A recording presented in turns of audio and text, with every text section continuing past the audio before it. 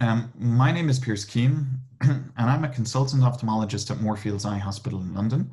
And at Moorfields, I specialize in the treatment of retinal diseases, some of the commonest causes of blindness in the UK and around the world. I'm also an associate professor at the Institute of Ophthalmology at University College London, or UCL. And at UCL, I'm privileged to lead a clinical research group which is aimed at the development and application of artificial intelligence in healthcare. And one of our central ideas is that ophthalmology is at the forefront of this and can be an exemplar for other medical specialties in this regard. Now, our experience in AI-enabled healthcare stems back for 5 years or so now, because in 2015, Moorfields initiated the formal research collaboration agreement with the artificial intelligence company Google DeepMind.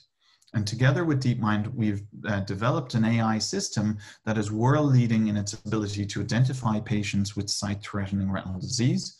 And we're now working with Google Health to see how we can deploy this algorithm at scale around the world. So as a result of this experience over the last few years, I think we've learned what it means to go from an idea to an algorithm and from an algorithm to an application, or something that we like to call going from code to clinic. So we're really keen to share the learnings that we've developed over the last few years. And for this reason, we've put together this course, which we call an Introduction to Artificial Intelligence for Clinicians. Now, one of the things that I feel most passionate about is that we're ending the first phase of AI-enabled healthcare, which focused more on bespoke deep learning systems, and we're moving towards a new phase which will be characterized by the democratization and industrialization of this technology.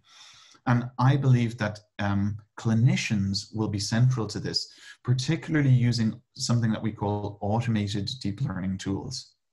Now, with this in mind, we've put together this course, and this course is aimed at all clinicians and healthcare professionals, whether you're an ophthalmologist or a cardiologist or a dermatologist. We think that there's going to be something of value to you.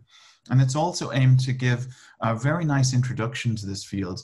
So whether you're a medical student, a consultant, or a professor, we think and we hope that this will provide something of interest to you.